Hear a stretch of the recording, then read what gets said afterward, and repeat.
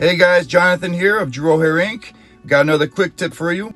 A lot of clients come into the office and they ask us, does it fade over time? Well, here's the answer.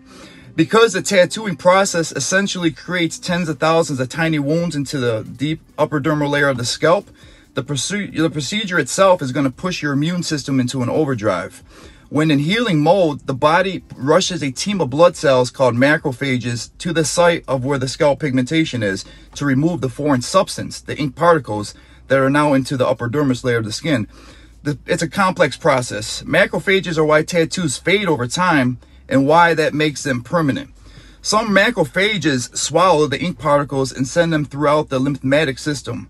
However, macrophages remain in the upper dermal layer of the skin and allow the injected ink to remain visible. That's why you guys see tattoo ink really is not ink. It's actually a pigment. The pigment originally comes in a dry form and then is usually mixed in with water or distilled water.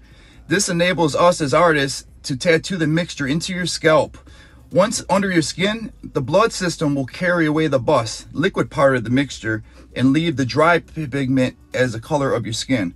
So once that ink goes into your scalp, your metabolism, the macrophages, are going to push that away and just leave them little dry particles under the skin, and eventually they cure under the scalp, and that's what gives you guys that long-lasting result, natural scalp micropigmentation. Thank you.